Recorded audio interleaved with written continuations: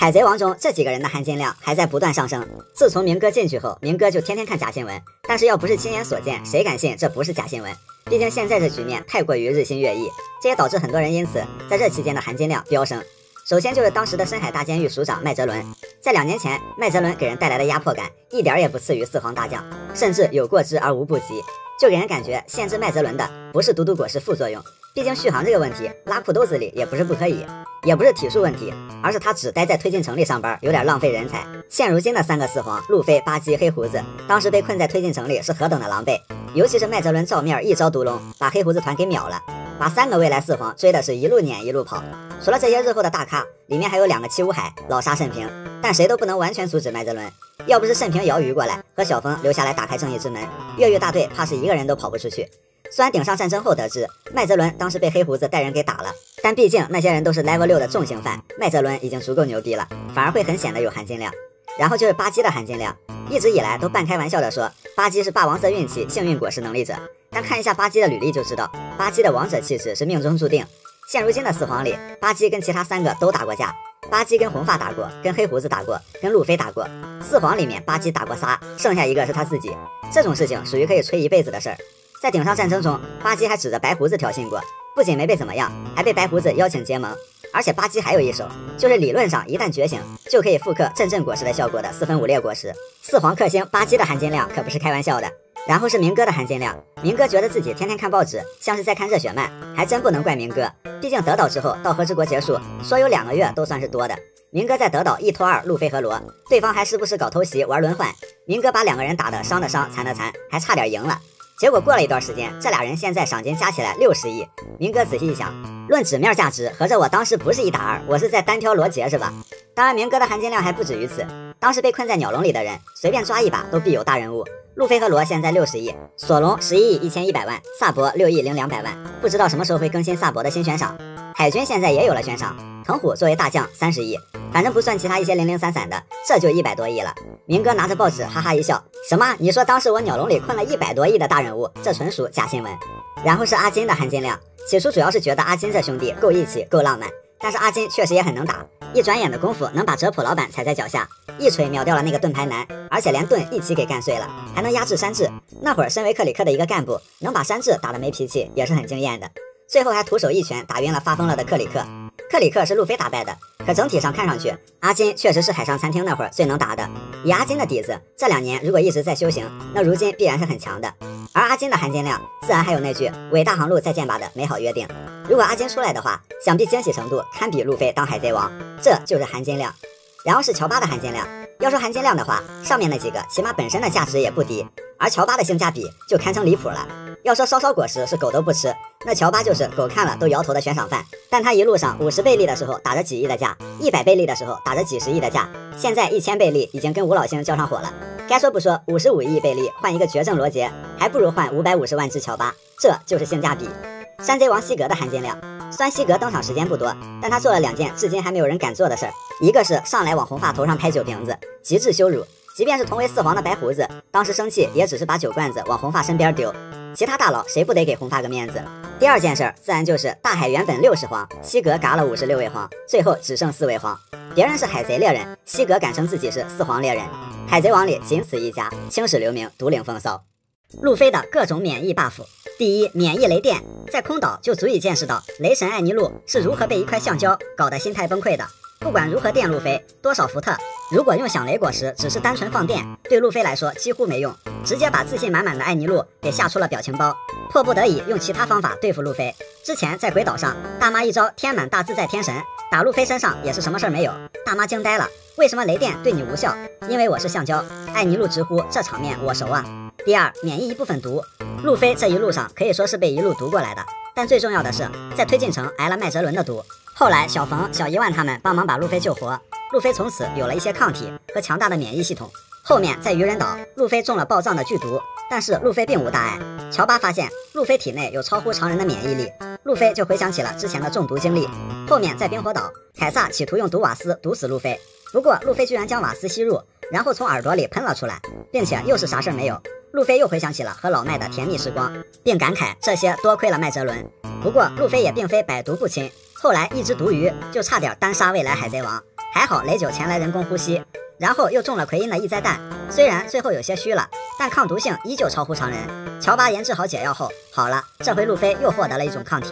第三，很大程度上免疫火。大妈那招大自在天神对路飞无效后，凯多直接对路飞吐出热吸，凯多也惊呆了，火焰为什么也对你无效？路飞说靠毅力。好家伙，免雷靠果实，免火靠毅力，实力不够，免疫来凑。凯多大妈多少觉得尾田有点逗。不过路飞既然能打出火拳冲，能免疫火也没什么问题。如果将来能觉醒到高分子材料学的地步，不仅有防火耐高温橡胶，还有耐切割耐腐蚀橡胶，那真就接近无敌了。第四，免疫普通子弹和缓冲盾击。在海贼世界，普通子弹虽然没啥用，但防弹体质有总比没有好。在战斗中，路飞通常能承受比其他人更多的伤害，甚至有锁血挂。除了意志力，也得益于有一副橡胶身体，可以缓冲很多伤害。第五，免疫汉库克的甜甜果实能力。男女通吃的女帝在路飞面前第一次尝到了一种挫败感。路飞对这方面没有兴趣，也没有色心，所以不会实话。女帝是真没招，也就稳枪能给路飞挠痒痒，所以就会看到女帝只能对着墙上的涂鸦发动技能过过瘾。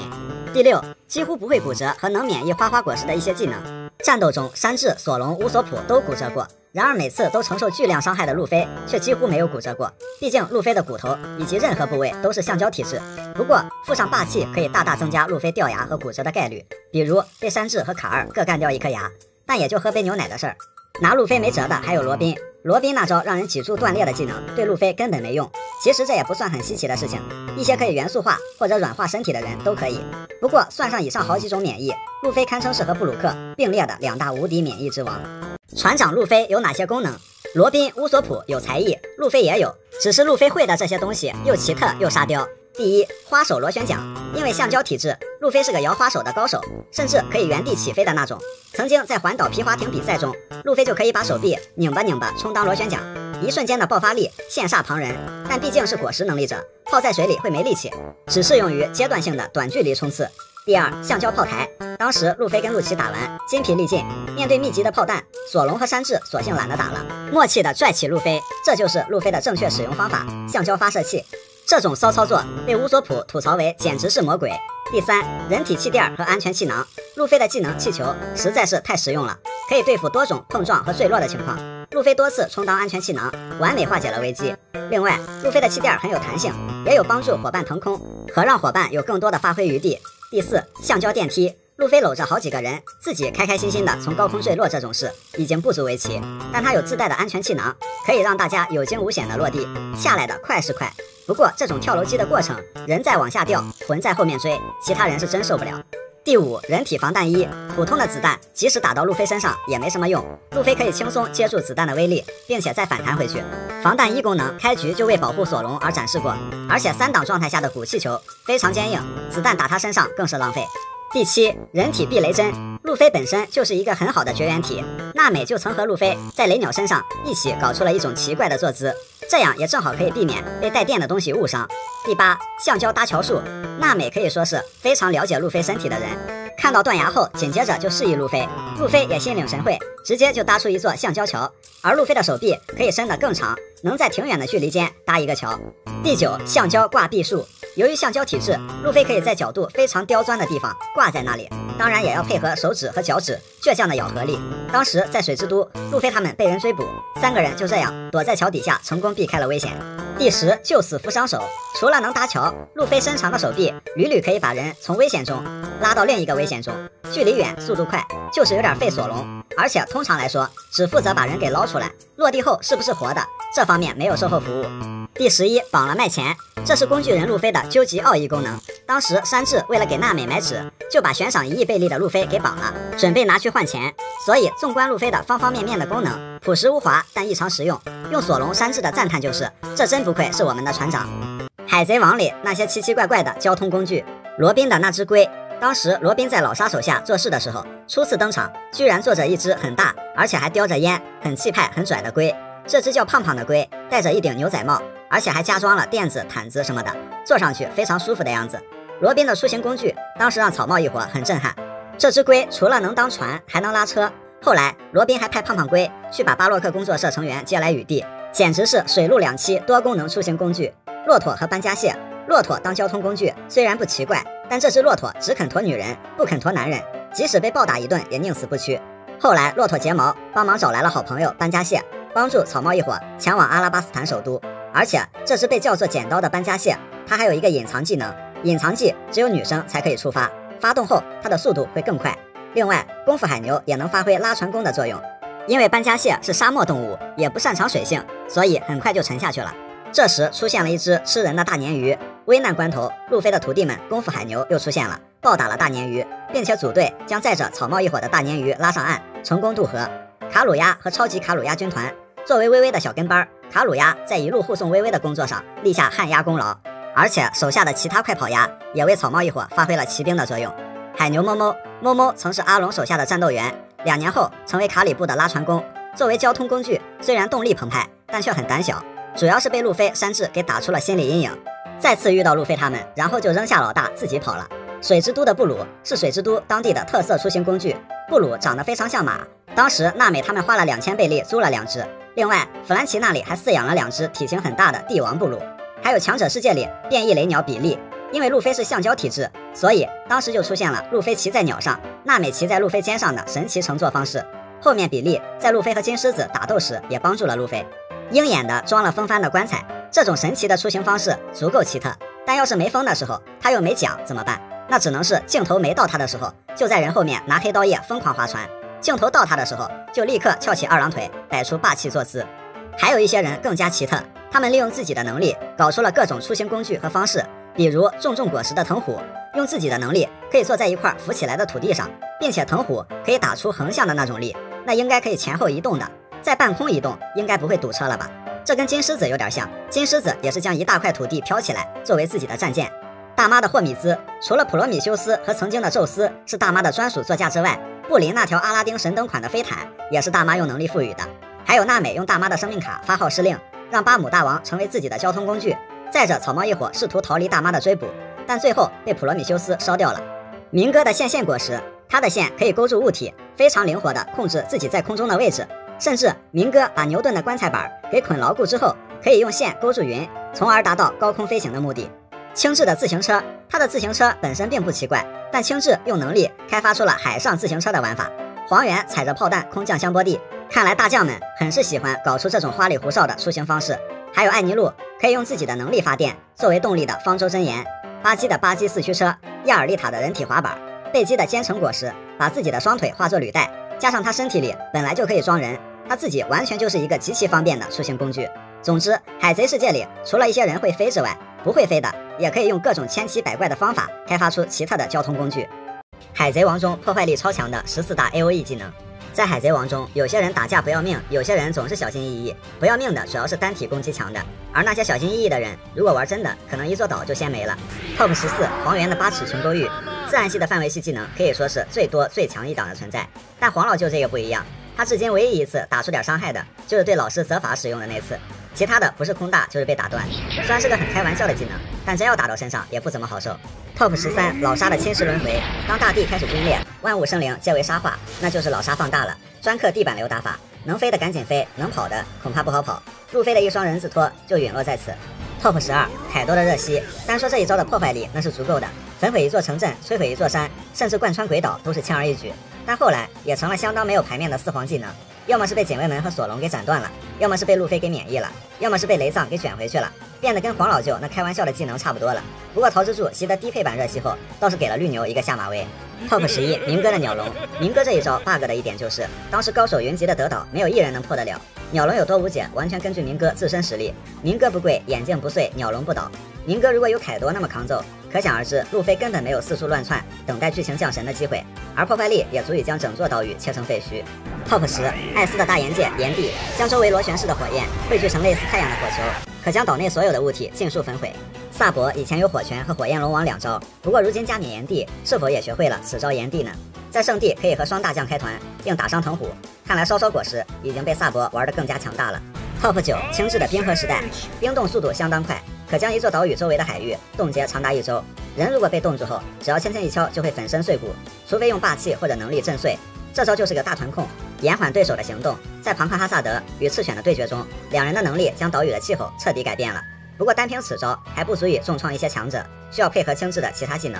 Top 8熊的熊掌冲击，将大量空气压缩成手掌大小的气块，然后释放威力巨大的空气炮，范围和威力足以覆盖一个岛屿。2年前也是可以轻而易举团灭草帽团的存在，只不过因为龙的关系，加上索隆的所作所为，让熊非常欣赏。熊技能召放那是任务需要，手下留情那是人情世故。Top 7藤虎的猛虎和陨石，拆迁办主任藤虎也是一位没有用出过全力的大将。别看藤虎和萨博他们打受伤了，主要是在圣地，藤虎的强拆根本不可能施展，不然剿灭天龙人的任务就不需要革命军了，藤虎一人就够。不过在德岛，藤虎差点把整个德岛给强拆了，拽下来的陨石属于无差别攻击，照这样下去，藤虎其实不费什么力气就能把一座岛变成人间炼狱。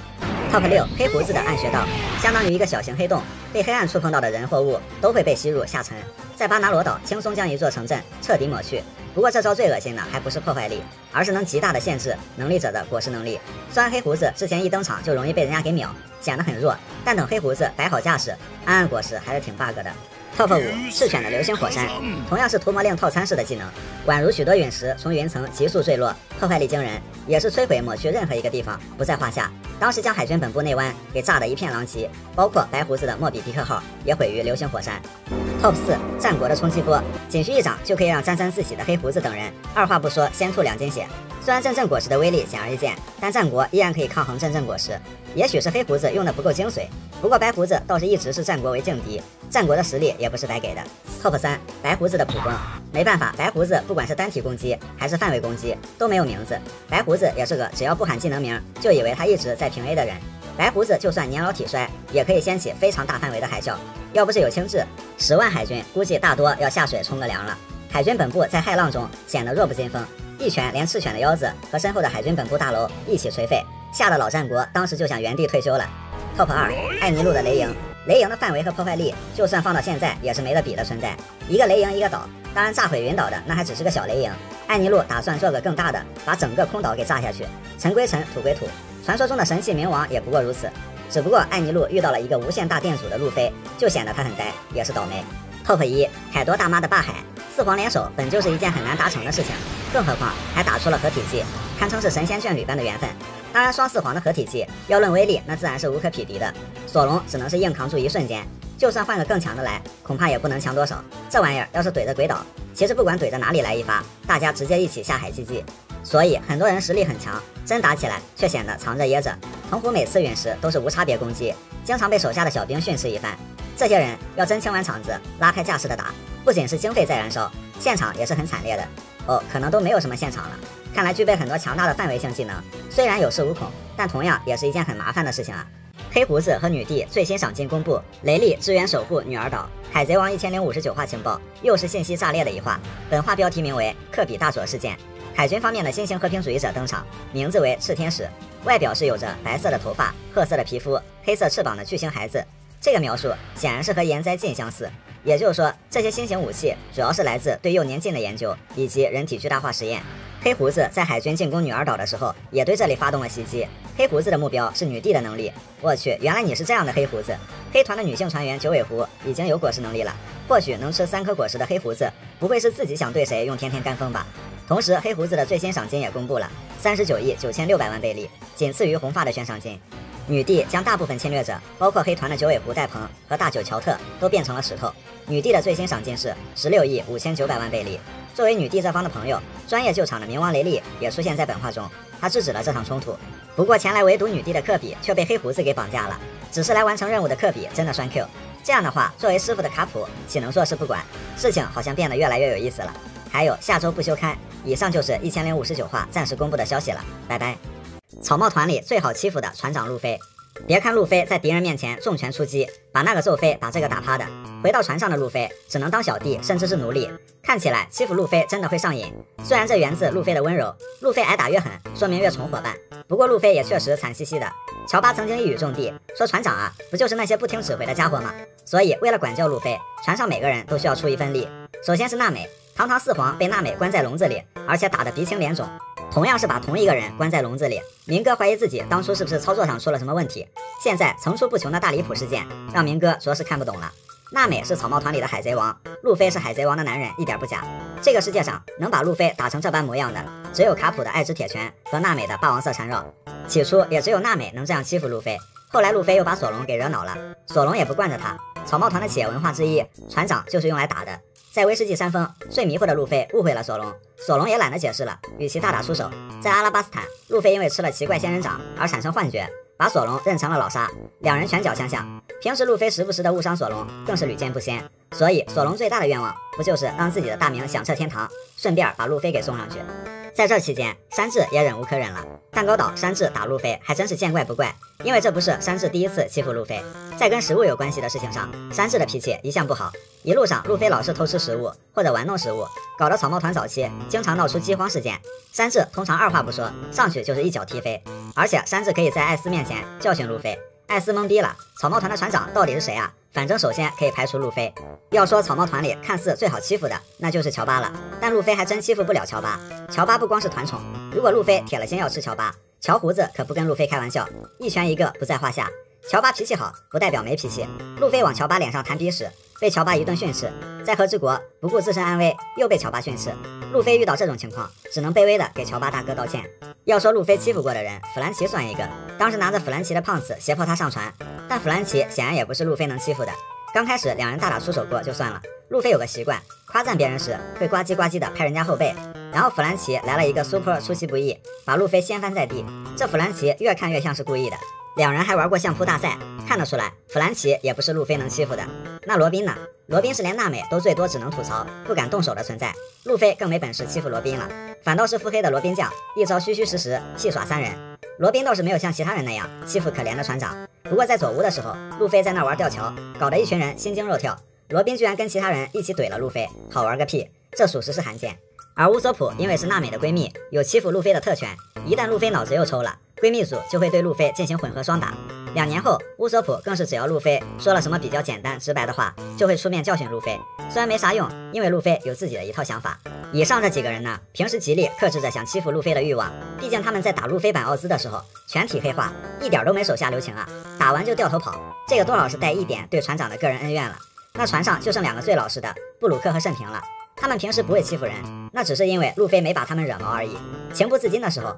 一样会拳脚相加。遇到这种情况，慎平也不会惯着路飞，直接就是一顿毒打。布鲁克也是如此。当时初到左屋的时候，禁忌是不能提忍者，路飞说漏嘴了，布鲁克直接就是一个手刀下去，跟着娜美乌索普一起围殴船长，然后才蒙混过关，帽子都被揍卷边了。虽然路飞很扛揍，但真的想说，草帽团里谁把船长当人啊？路飞平时在船上的真实地位显而易见了，最卑微最好欺负，也是最宠伙伴的船长，路飞实至名归。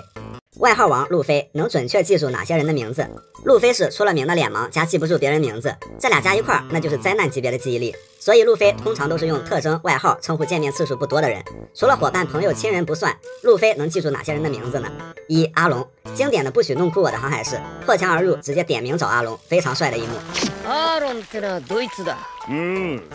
克洛克达尔，路飞和老沙看来也是真爱了，从阿拉巴斯坦之后到推进城也有一段时间了。可是，在推进城和老沙再次邂逅，路飞不光是直接喊出了老沙的名字，在老沙从阴影里缓缓走出来的时候，路飞就隐约对上号是谁了。这跟罗宾不提波罗，路飞就想不起马尔科，完全不是一个级别的记忆力。看来路飞真的对老沙印象很深刻，毕竟当初也是能干掉路飞好几次的人。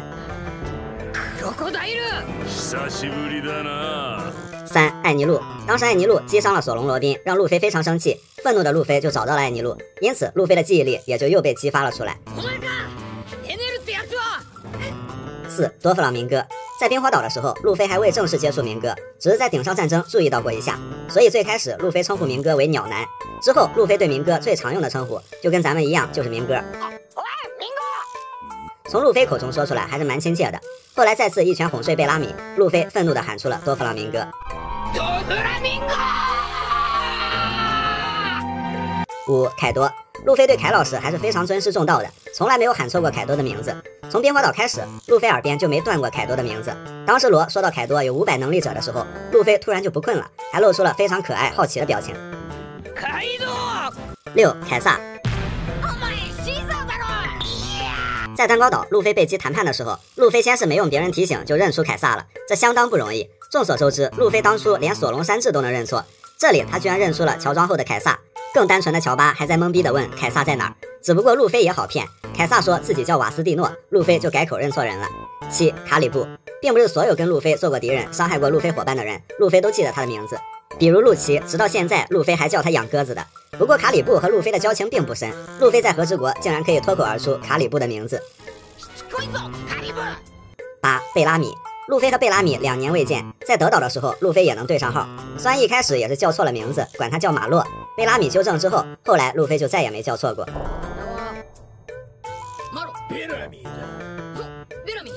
9. 基拉，在和之国之前，基拉和路飞并不熟，他们只是在2年前香波地群岛有过一面之缘，没说过话。可在和之国，基拉都变成那样了，基德只是喊了一声基拉，路飞秒认，还能对上号。此刻马尔科真的是哭晕了。除了这些，另外熟人里面也想说2个比较好玩的，一个是波克穆斯，见过猫腹蛇老大后，路飞通常管波克穆斯叫波克腹蛇或者乌龟腹蛇。但是到路飞打完卡2后，波克穆斯精心伪装后来救路飞出去，自称是迷之穆斯的时候，路飞在这种情况下居然能认出来了，还叫对了名字。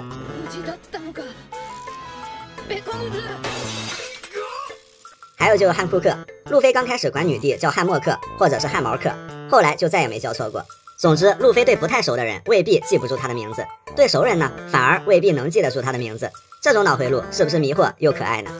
海贼王里的那些机智暗号，海贼世界也有的是尔虞我诈，因此一些有趣的加密通话就出现了。这些暗号往往也非常有意思。草帽团的伙伴标记，这个办法最初是为了防止小冯利用魔方果实搞乱草帽团，并且他们在插形标记外面又包了一圈绷带，做了一个2级防伪，后来也确实派上了用场。这个办法还是索隆想出来的，当时真的很惊讶，索隆也有如此机智的时候。最后草帽团离开的时候，为了不让海军认为薇薇公主是和海贼是一伙的，草帽团一言不发，纷纷朝薇薇亮出了这个伙伴标记，这也成了海贼王里面最经典的画面之一。关于这个标记，还有非常魔幻的一件事儿，就是身为海军的科比和德雷克为什么和草帽团这么暧昧。科比不用多说，德雷克呢，他在和之国和草帽团也并肩作战了。仔细一看，原来他俩也都有草帽团的这个伙伴标记，就他妈离谱。罗宾和乔巴的元素周期表，在和分槽头比赛的时候，波尔奇非常喜欢乔巴，把乔巴给整自闭了，乔巴就躲在了一个木桶里。罗宾来接乔巴的时候，先是有节奏的敲3下木桶，乔巴说请说暗号，然后罗宾说了一个元素周期表里的元素，那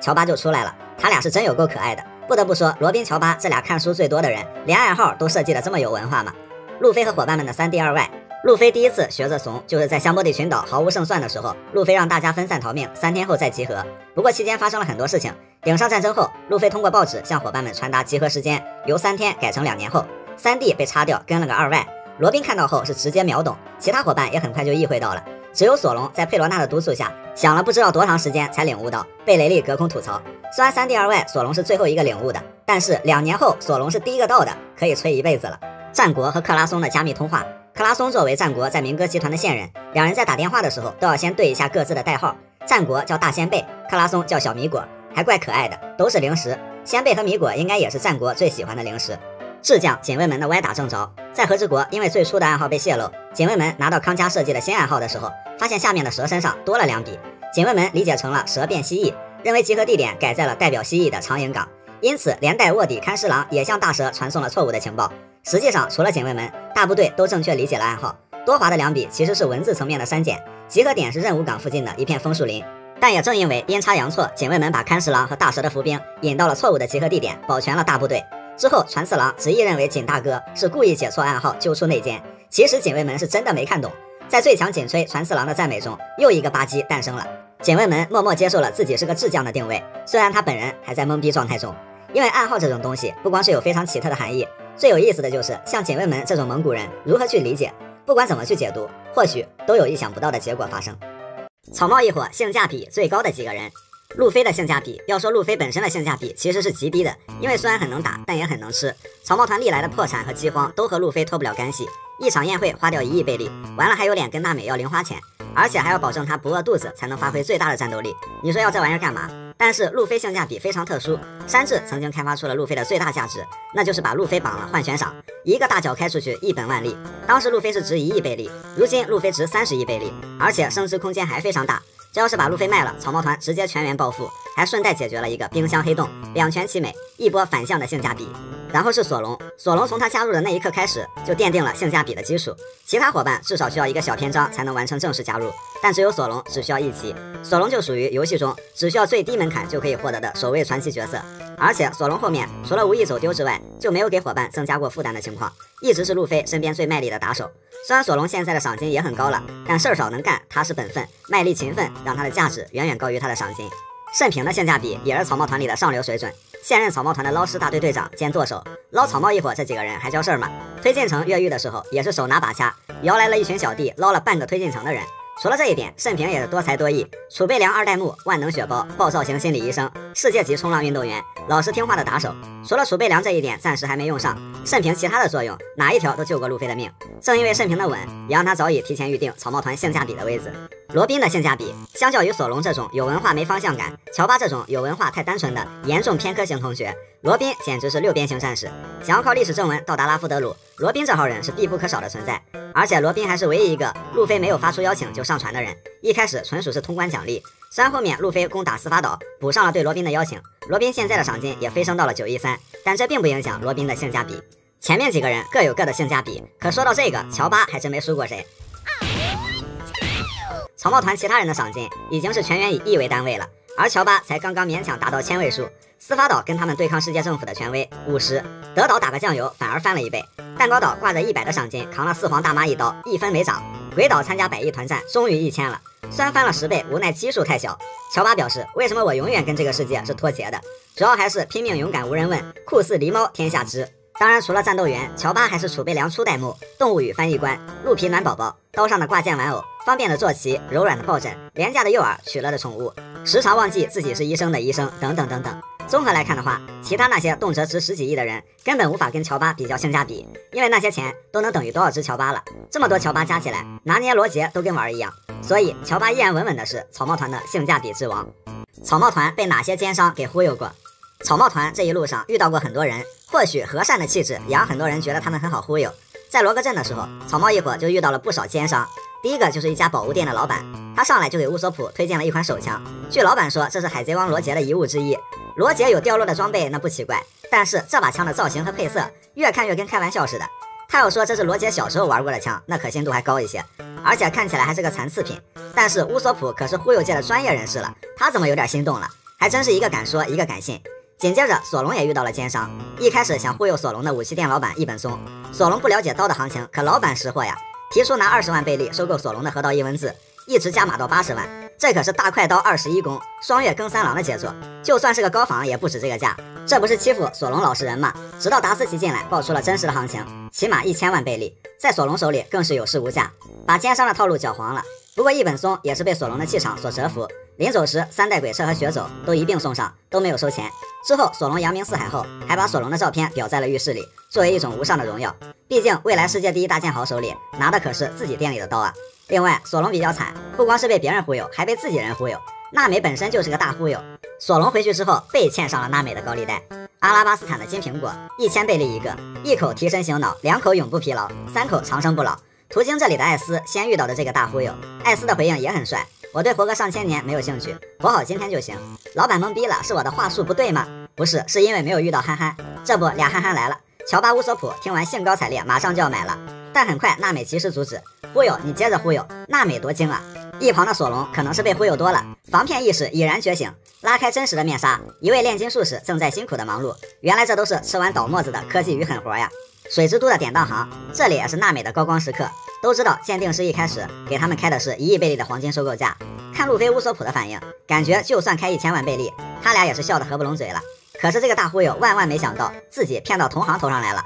娜美从小就跟钱打交道，还能掂量不出黄金的价值吗？一波和谐的谈判后，鉴定师改口3亿，这船上没有娜美真不行。路飞、乔巴、乌索普，他仨塑料段位的，真的是属于是被人卖了还帮人数钱的那种。虽然娜美是属于王者段位，但娜美也有马失前蹄的时候。曾经草帽一伙遇到一个推销员，他那里真是啥都有，还给罗宾推荐过能美白的肥皂。不过他看想要买些绘图纸的娜美像是个小富婆，就想狠狠地敲一笔。这些纸是不是真的像他说的那样天花乱坠不知道，但娜美直接来了句多少钱都照付。此话一出，全船震惊，这不次于娜美送罗拉财宝那一次。推销员这一打纸开价居然高达4800万贝利，你干脆明抢吧。虽然娜美依然开启砍价模式，从1000万砍到了100万，不过娜美什么时候这么好骗了？此时山治站了出来，巧妙化解，二话不说把路飞给绑了，说要交给海军换悬赏，那样还能余下来不少钱。没错，看来这就是船长的正确用法了。对比这些大忽悠，想必大家更加同情明哥这样的诚信为本的商人了，因为明哥居然把真的烧烧果实放在了竞技场。虽然说明哥起初信任迪亚曼蒂能掌控全局的，但他就算放个假的，那其实也不影响他的全盘计划。钓个鱼放血本，明哥还真是童叟无欺啊！明哥走了，这个世界突然少了几分信任。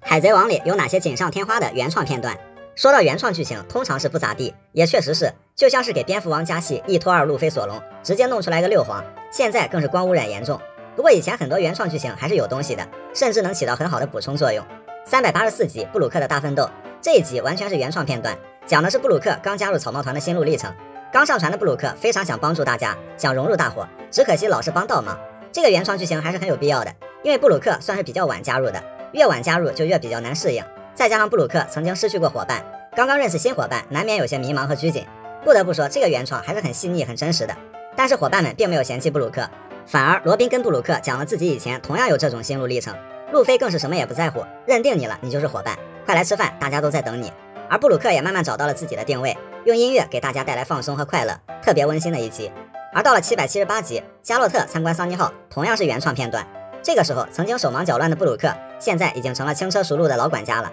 带着兔子参观，很有可能就是有意为之。曾经被老人带的那个新人，现在也成了带新人的那个老人，这种前后对称呼应的感觉就很棒。其实，在羁绊上锦上添花，这还真是动画组的强项。在漫画中，艾斯和路飞他们的相见非常短暂，艾斯上了船，给了路飞生命卡后，说了那句话，很快就走了。而动漫中，从第95集到101集，艾斯跟着草帽一伙冒险了一段时间，在这段时间里，艾斯一直在默默地考察着弟弟的伙伴们，直到离开前把生命卡给了路飞，在这里又郑重地对草帽一伙说出了那句：“有个笨蛋弟弟，做哥哥的很担心啊，你们也拿这家伙没办法吧？不过拜托你们关照我弟弟。”感觉就不一样了。等路飞再看去，艾斯已经消失在了夕阳里，这个夕阳就很传神了。司法岛篇末尾有3集原创剧情，其中318集索隆的家务活闹剧和319集山治与迷之老头的超美味料理都挺好，非要选一个，那就是山治的这一集，讲的是山治遇到了一个隐藏大佬厨子，跟他学习料理秘诀的事情。其实故事无所谓，主要是山治超级温柔真挚的内心情感。因为山治平时给大家做饭看似是职责所在，但山治内心实则有更完美的追求。在这一集中，山治不惜下跪，也要请教老大爷用的是什么特别的盐，才能让饭菜这么美味，并说道：“季桑，我负责这一伙人的厨房，随时都想让伙伴们吃到最好的料理，拜托了。”山治作为一个顶尖厨子，为了伙伴也在不断学习和成长，这种厨师精神就很值得敬佩。当然，除了这种比较优秀的原创剧情，还有就是一开始觉得拉垮了加戏，后来觉得很巧妙的片段，比如开局在海军基地，索隆给路飞指路的原创片段，说路飞方向走反了，可是索隆明明是个路痴啊。但后来发现，索隆还真的没少遇到给人指路这种事儿。一次在香波利群岛问天龙人要不要问路，一次在德岛大将藤虎向索隆问路，还有顶上战争鹰眼秒胜平的原创片段。因为鹰眼在顶上战争的表现过于划水，实力存疑，以至于让人觉得鹰眼的实力不至于压胜平那么多。尾田都不敢画，动画组是真敢呀。不过后来鹰眼赏金35.9亿，比肩4皇，再看胜平秒莫利亚，鹰眼秒胜平，问题也就不大了。这些时间跨度很长的原创，就觉得动画组这随便加了一笔，弄拙成巧了，还是真的是顶级见闻色，预见未来了。不过动画组平时肯定也会和尾田沟通，即便动画原创尾田不点头，估计也不会乱加。当然海贼王里还有很多以篇章划分的原创剧情，其实大多都一般般，可看可不看。但从106到206集的海军要塞篇还可以，剧情比较紧凑，草帽一伙各自展示自己拿手专业，海贼和海军都不傻，见招拆招，斗智斗勇。还有就是关于梅利号快撑不住了和船精灵的伏笔也在其中，水准比较高。虽然总体来说原创剧情的垮点依然是多于亮点，但有些地方确实也起到了锦上添花的作用，包括漫画节奏本身就比较紧凑，草帽一伙很多日常生活的温馨片段都出自动画原创，只要是不魔改战斗片段，其实原创剧情还是可看的。海贼王里那些油盐不进的真反派，海贼王里的大多数反派坏归坏，但是他们在意志、羁绊、实力、颜值上怎么着都得占至少一样。老沙不怕下线早，沉淀沉淀再来搞，明哥自知有多坏，骚粉皮草眼镜戴，其实都是刻画很成功的坏蛋。但要说真的是纯纯的坏到极致，老沙明哥这样的还真不算。东海的海贼提督克里克这种才是正儿八经来当坏蛋的。作为船长，居然可以对手下痛下杀手，不管阿金死活，这是无情；利用山治的善良和道义骗吃骗喝，然后出尔反尔，这是无义。当然，作为反派也不要求多么有情有义，实力颜值起码占一样吧。克里克一样也不占，除了身上的铠甲锃光瓦亮，全身确实没有任何闪光点。而且克里克是怎么把鹰眼这种心如止水的人戳成滔天巨浪的？不管是因为当面嘲笑鹰眼用黑刀叶划船还是什么，能把鹰眼惹到这个份上，不惜一路疯狂划船从伟大航路追到东海，其操作那是可想而知的讨厌了。查尔罗斯圣这个出镜率很高的天龙人，基本上就说明了为什么一定要灭掉天龙人，经常强民女，在香波地群岛想要霸占民女护士，还对其未婚夫开枪。最搞的是他的绰号叫英俊的查尔，自封的吧？查尔罗斯圣作为最典型的天龙人，对其他人基本上可以说是视如玩物，任何东西都可以用抢夺或奴隶的方式占有。当时当着路飞的面枪击小巴的时候，路飞一拳就过去了，只能说这一拳大快人心。斯潘达姆作为前 CP9 的长官，倒立值只有9，而普通的海军士兵是10。不管怎么说，作为反派，菜是原罪。担任 CP5 长官的时候，利用弗兰奇的战船攻击司法船，然后栽赃给汤姆，被弗兰奇打上面门，从此以后就只能戴个面具，算是罪有应得。司法岛时期疯狂虐待罗宾，还不慎发动了屠魔令，但是他后来毫不在乎，为了确保自己的仕途，士兵全都死在这里也无所谓，甚至还把锅通通甩给了 CP9。在草帽一伙被梅利号接走后，还假托海军大将青雉之名对草帽一伙进行报复，最后被罗宾打成了猪头。黑炭大蛇，首先和之国虽然是凯多和大蛇一起酿下的恶果，但是且不说凯老师想创造的世界对不对，起码凯老师还是有点追求。大蛇主政和之国纯粹就是收刮民脂民膏，骄奢淫逸了。一颗幻兽种8期大蛇形态果实，硬是给玩成了砍头果实。虽然也有说黑炭大蛇为什么会憎恨光月家族与和之国，但相比于同样极端生恨的明哥，大蛇却不是个合格的反派。明哥因为恨出了霸王色，而大蛇只剩下个色了，所以还是那么一点，作为反派菜是原罪，而且他还没有枭雄该有的气质。霍迪琼斯，如果一个反派跟极端挂上钩，那他基本就离无情无义不远了。同样是种族主义者，阿龙起码不会对同胞做出什么过分的事情，但是霍迪会除掉人类，包括鱼人，所有违背自己意愿的人，甚至拿手下当挡箭牌，连乙姬王妃也敢暗杀，简直是走火入魔了。而且虽说鱼人和人类有矛盾，但霍迪本人并没有受到过人类的迫害。当然霍迪也是伟大航路篇章里最菜的篇章 BOSS， 没有之一。在水里被索隆一刀秒，嗑了药也是被路飞一拳打飞的水平，只能靠鱼人的优势作2下了。所以其实海贼王里大多数反派都可以找到他身在反派这个位置上很合格很有魅力的地方，甚至有些东西能和正派共情。而且还有些人就算作为主角团的对手都不能称之为反派，其魅力已经大过立场。但是以上几个真是想破头都想不出有什么作为反派的亮点，称之为从头到尾都讨厌的真反派也不过分。草帽一伙自己觉得没什么，但别人很羡慕的事情，自己拥有着觉得无所谓，可是那是别人想要还得不到的。最搞的是当事人对这件事还完全没感觉。首先就是路飞，海贼女帝爱他爱得死去活来，这事儿换到别人身上那真是做梦一样，但是路飞对这事儿完全没有概念，所以就随口一说和女帝是朋友，就这还把山治给刺激到了。要是路飞说女帝喜欢自己，想和自己结婚，山治高低得原地晕过去。索隆、小紫和他睡了，作为和之国的花魁，能获得小紫的侍寝，那是很多人挤破脑袋都没有这门子的事儿，连小紫自己都觉得这是件很难得的事儿，还问索隆开不开心。不过获得花魁自愿服务的索隆根本是油盐不进，还说你还觉得挺光荣的是吧？这事最羡慕的还是目击证人布鲁克了，不过布鲁克更牛逼啊，他睡的是四皇大妈。山治获得了男人的浪漫战斗服，虽然说当初死也不用的山治终究是没有逃过真香定律，但因为杰尔玛的关系，山治始终是嫌弃的，还当着奎因的面给踩爆了。可是作为男人的浪漫，路飞、乔巴、弗兰奇还有北海的迷弟们怎么可能不羡慕这种装置，简直是做梦都想体验一下。路飞要知道山治暴殄天物的话，遗憾的心情那得是和没能拉上狙击王上船是一样的。娜美威霸上手就会，作为能用身体感受天气的天才航海士，驾驭方向和海流如同吃饭睡觉，普通人要训练10年才能驾驶的威霸，光月玉田和路飞都先后在这上面栽了跟头。然而娜美上来就会，还玩得得心应手，路飞当时看到都快羡慕死了，甚至耍起了小孩子脾气，很不服。罗宾自我感觉一般的情报能力，在和之国，罗宾伪装成艺妓进入黑炭大蛇的府邸，很快获得了决战当天大蛇的起床时间，要送去鬼岛的贡品内容，凯多喜欢的东西和手下组织结构，对方的兵力和武器数量。然后罗宾还很自愧地说自己没用，只得到了这点情报。看十郎直接就懵逼了，夸罗宾牛逼，言下之意是你把我组织的老底都揭干净了。当时在场的伙伴加起来都没罗宾一个人知道的多。乔巴有和娜美罗宾共浴的特权，当时乔巴因为毛皮上落了很多火山灰，被罗宾邀请一起洗澡。首先乔巴对人类女性没有想法，还推辞说今天不适合洗澡。乔巴没觉得什么，布鲁克倒是来劲了，请求乔巴带自己一个。布鲁克说自己没有作案工具，是不是也可以？罗宾直接冷酷的回了句不要。布鲁克的心都伤透了，布鲁克连心脏都没有。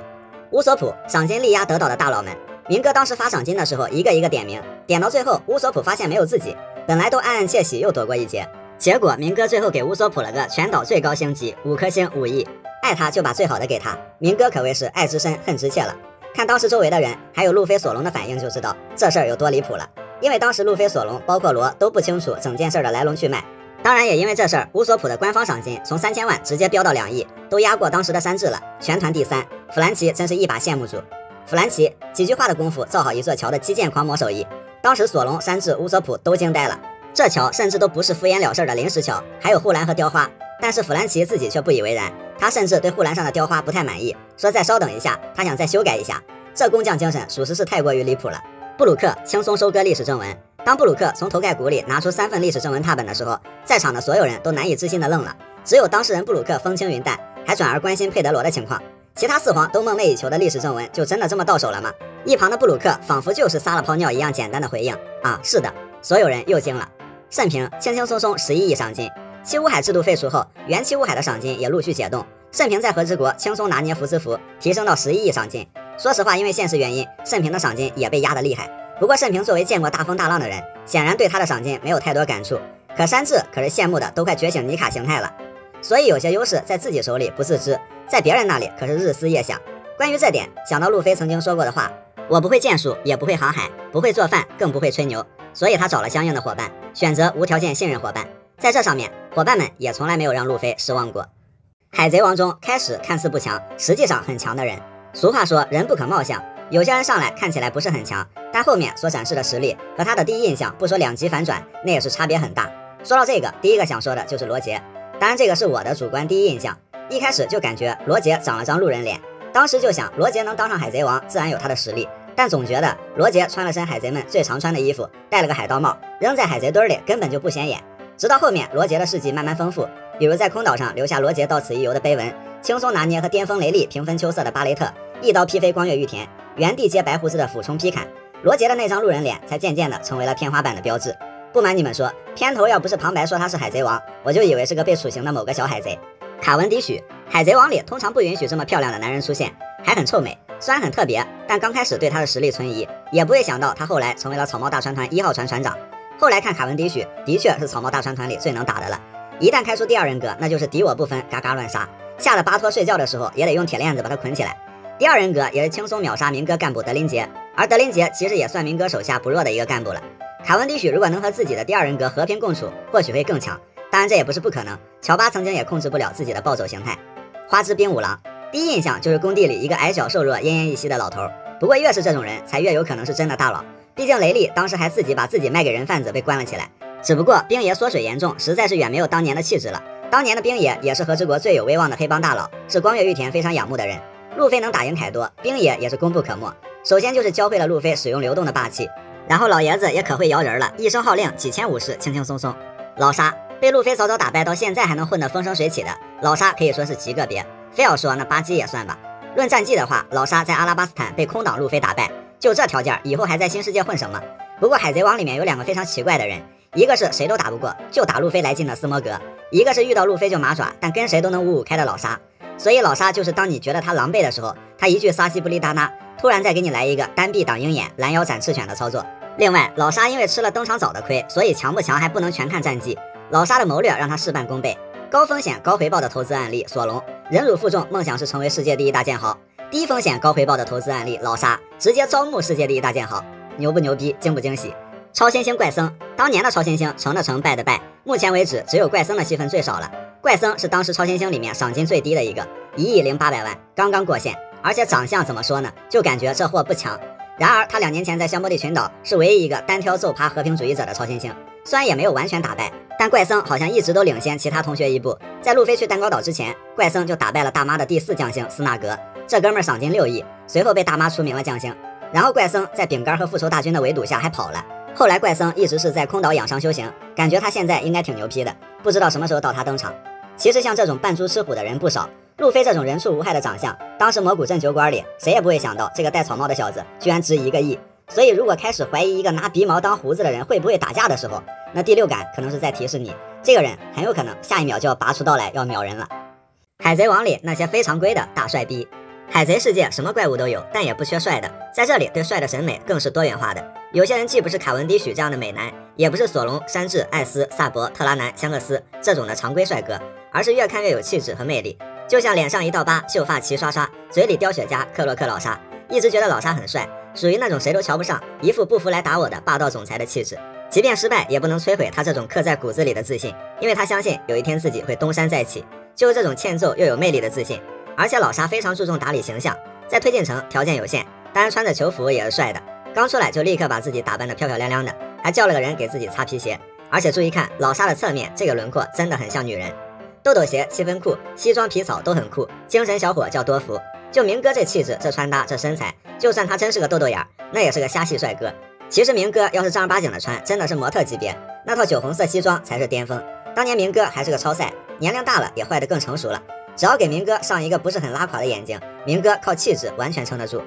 大刀划船黑刀叶，小刀虐菜米霍克。帅不一定是俊美，帅也不一定要年少，不过帅一定跟气质有关。鹰眼刚出来的时候就感觉这人一定牛逼，鹰目剑眉，面瘫加络腮胡，也不吝啬展示自己的腹肌，又稳又骚。鹰眼更有魅力的是有一种反差感，他能和香克斯这样本质上的逗逼玩到一起去，也能和佩罗娜这样的傲娇斗斗嘴，既能换上性感家居服喝红酒，也能扛起锄头就种地，然后和一群狒狒和平相处，本身孤僻的很，在海贼王里真的挺特别的。小丑妆容很拉风，世间最暖克拉松，丧暖怪异还带点可爱，让克拉松帅成了冷门。他曾经免冠的证件照看起来本身就挺丧的，双方卖傻把自己扮成小丑的怪异也只是表象，而温柔才是真实的。克拉松戴的那个帽子也还挺可爱的，可以感觉到和他哥哥明哥完全不是一个类型。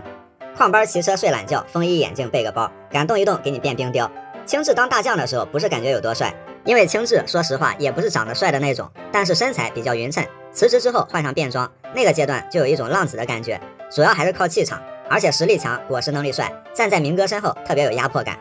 一双3米大长腿，高冷强大又宠妹，吃个圈圈被偷窥，只想围脖捂上嘴。卡二的话要说俊美谈不上，要说五官端正好像也不是，但是这依然不妨碍卡二的帅。作为路飞的对手，卡二却相当正直且有家庭责任感，因为人不能选择自己的出身，卡二只想当一个完美的好哥哥，但比起这个他更想当一个堂堂正正的战士。就像他妹妹伤了路飞的腰子，卡二表示我的腰子也不多，但我还是愿意赔你一颗，这一点卡二就可以帅出天际了。艾尼路也帅得奇特，装逼装的深沉，耳垂30公分，土归土，尘归尘，我是空岛至高神。艾尼路的长相和造型就挺有异域特色，而且他能把这种异域特色拿捏得很飘逸潇洒，再加上花哨炫酷的果实能力，在早期这真的算是燃烧经费了，可以让艾尼路帅得跟别人不太一样。虽然他的表情管理被路飞给干崩了，但就算这样，打眼一看也能感觉出来是一个崩坏的帅逼。另外感觉劲也是帅得过头了，没摘面具的时候就感觉身材有型，摘下面具发现他帅得也很有特点，皮肤黝黑，发型潮流，眼眶周围还有个刺青，而且这长得也太正派了。还有更剑走偏锋的，感觉革命军的乌鸦也很帅，他真的算不上好看，但是气场是关键，一看就不是白给的那种。还有马尔科这种，一开始动画组都把他的发色弄错了，说明马尔科这种扔到人堆里就是个长得像菠萝的路人。不过小马哥果实能力帅的一批，人又靠谱，说话还经常带一个优异的尾音，斯文的吊儿郎当，越看越觉得蛮帅的。总之海贼王里还真不缺帅哥，正经帅的那些不用多说，转而看看这些奇形怪状的，这些人感觉同样有魅力。反派不仅死于话多，还死于事儿太多。对付路飞最忌讳的就是在大顺风局的情况下把路飞放虎归山，毕竟路飞有可能会在这期间饱餐一顿满血复活，或者找个老师恶补一下课程，再或者找到胜利的方法回来就能翻盘。艾尼路败自然不是败在了实力上，而是浪在草帽一伙来到空岛的时候，他们的一举一动都已经在艾尼路的掌控之下，视野全开的情况下居然能输，因为艾尼路根本没有把他们当成对手，而是几个陪玩。艾尼路甚至自己还传了个吃鸡的局，玩得可嗨了。在空岛难逢敌手的艾尼路可以轻松秒掉除路飞以外的人，但被路飞打了个懵逼的时候，艾尼路意识到这个事情不大对劲了。不过雷神还是没有意识到问题的严重性，在控制路飞的情况下，居然把他连人带球给扔下去了。艾尼路还是太相信自己的果实能力了，最后自己制胜一招也被路飞给打散。艾尼路明白了，永远不要轻敌一块橡胶，那可是神的天敌。同样浪输的还有莫利亚，在开局没多久就活捉路飞剪掉他影子的情况下，莫利亚只顾着去复活巨人奥兹了，全然没有把路飞当作威胁，甚至再次见到路飞的时候，不仅把影子如何物归原主的方法告诉了路飞，还和路飞玩起了捉迷藏。莫利亚的优势就这样一点点流逝了，于是在这期间就有了比当时2档3档还强势的梦魇路飞。当莫利亚回过神来，意识到问题有点大的时候，想用牵引来挽回败局，结果莫利亚都快被自己的能力给撑爆了，简直就是活靶子，被路飞打吐。和以上不同的是，明哥在得岛的计划和布局上并没有多浪，只是明哥并没有想到，当年在顶上战争被随意拿捏的毛头小鬼，居然成长这么快。当时明哥处理掉路飞，手拿把钻，不过还记得贪玩的明哥说了句放他走吧，这样今后才好玩呢。2年后得岛才好玩呢，才好玩呢，才好玩呢，才好玩呢，才好玩呢，才好玩呢，才好玩呢，才好玩呢。明哥自己挖的坑，把自己给玩进去了。无鼠中将说喜欢玩喜欢皮是吧？不要怪我当初没提醒你啊。还有感天动地凯多老师，上面几个人完全是轻视了路飞的实力。凯多老师虽然口头上也嘲讽路飞，你想当什么王来着？但作为人生导师，骨子里有教无类的本性还在。一棒子敲晕后，还想着能把路飞招入麾下，培养成不错的战力。在所有对手里，凯多给的禁闭待遇还是相对比较好的，多少有点人身自由，干活就有饭吃，多劳多得。但是凯多老师人不狠站不稳啊。这一路上，路飞利用中场休息，从而反败为胜的技巧已经练得炉火纯青了，借此掌握流鹰算是第一个转折点。凯多也没料到自己小小的不当回事了一下，路飞后来能夸张到这种地步。所以路飞这一路的战斗经历基本上都是以下课上，那些大佬掌握着全盘优势，为啥会输？毕竟反派不仅死于话多，还死于闲事儿太多了呀。草帽一伙已经实现的小愿望，草帽团每个人都有各自的梦想，以及拥路飞成王。当然这些最大的梦想还不着急实现，他们还有一些其他想要的东西，这些小愿望已经逐渐实现了。首先路飞想要的有很多，不过其中一个非常奇特的，就是他很早就嚷嚷着想要一个大大的铜像，从空岛有钱了就许下了这个愿望。但众所周知，换来的3亿贝利几经周折，最后也没能如愿。2年后在德岛，路飞望着居鲁士的雕像许久，他感觉这个人和这个雕像都贼帅。终于，最后路飞成为德岛英雄，民众为路飞建了一座高大帅气的雕像，同时还有乌索普的。虽然不是最初想要的铜像，但起码这个愿望也以另一种方式实现了。索隆除了喜欢喝酒，算是比较清心寡欲的，但索隆有一样非常想要的东西。在小花园的时候，借助乌索普的火攻，索隆用出了烧鬼斩这一招。事后索隆评价燃烧的刀也不错，所以后来索隆亲口说想要一把火焰刀。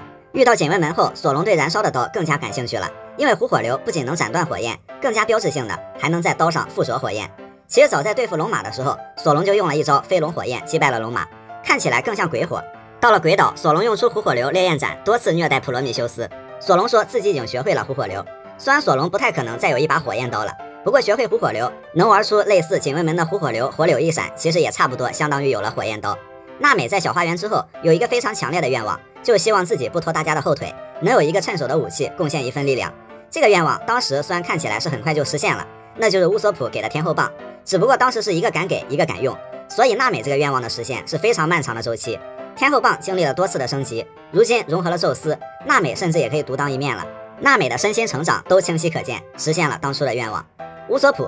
普一直有一个船长梦，外加8000部下，当然他出海前就已经是乌索普海贼团的船长了，这就另说了。乌索普在德岛一战封神，收获了数千迷弟，小人族的船甚至都是乌索普船长的形象，巨人族也把乌索普奉为神，所以神的愿望怎么能叫愿望？那只是神的其中一个小小的预言而已。山治的愿望也有很多，人鱼、奥布鲁、隐身，但山治的运气其实超级好，他一路都在实现愿望。人鱼见到了，奥布鲁他自己承认找到了，那就只能这样认为了。隐身也体验过了，而这3个东西其实可以概括为一个东西，那就是女澡堂。在和之国，山治用隐形黑进入了奥布鲁，看到了美人鱼，山治真的无憾了。乔巴，其实乔巴也是一个不折不扣的追星一族，乔巴的偶像有很多，索隆、狙击王、霍古巴克，还有贝加庞克。而天才医生霍古巴克正是乔巴的行业偶像，在恐怖3帆船，偶像的力量甚至让原本很害怕的乔巴变得无比期待，因为见到自己行业偶像是乔巴一直以来的心愿。收到霍古巴克的接待后，乔巴还要到了偶像的签名，愿望实现，非常开心。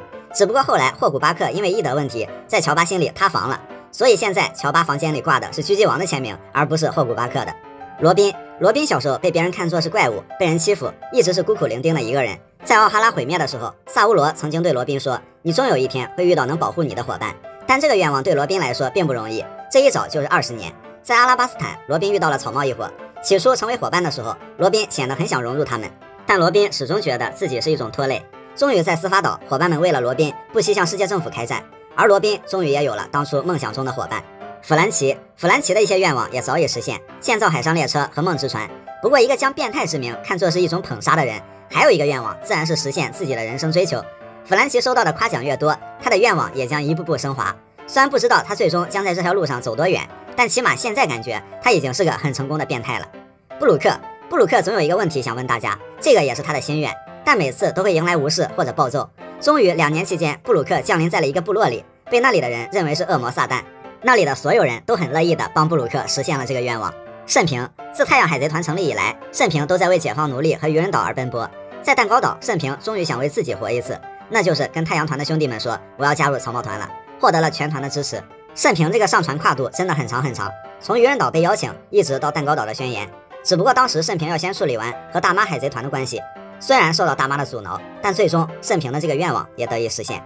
海贼王中那些超级离谱的骚操作，海贼王里有很多神人，永远不知道他们下一秒能干出什么匪夷所思的操作，有些真的是过于离谱了。十字工会悬赏海军，在最新一话中，科比的悬赏金曝光，价值5颗星。十字工会采用的和当时明哥一样的办法，1颗星代表1亿贝利，科比悬赏5亿，远高于同等级军官。自古以来都是海军悬赏海贼，巴基这帮人直接就是反向整活，恶心海军。所以虚假的海贼王向命运屈服，被海军处刑。真正的海贼王忍辱负重，爬到顶端悬赏海军，不愧是你。不过老沙盘踞阿拉巴斯坦多年，家底很厚。巴基有顶上战争开直播的脑回路，鹰眼曾经被称为海军猎人，这3个人混搭在一起，也确实是他们仨能干出来的事儿。索隆做狗商也能迷路，事发地点和之国，从来不怀疑索隆的路痴能力，指南鸟跟在身边，硬是走回原点。不过索隆跟着路飞他们坐在狗背上，说着说着人就丢了，就过分了。然后路飞吐槽索隆骑着狗居然也能迷路，其实路飞也好不到哪去。曾经路飞还吐槽索隆白痴，他俩反正经常能干出这种卡在墙缝里的人嘲笑卡在烟囱里的人的这种事儿。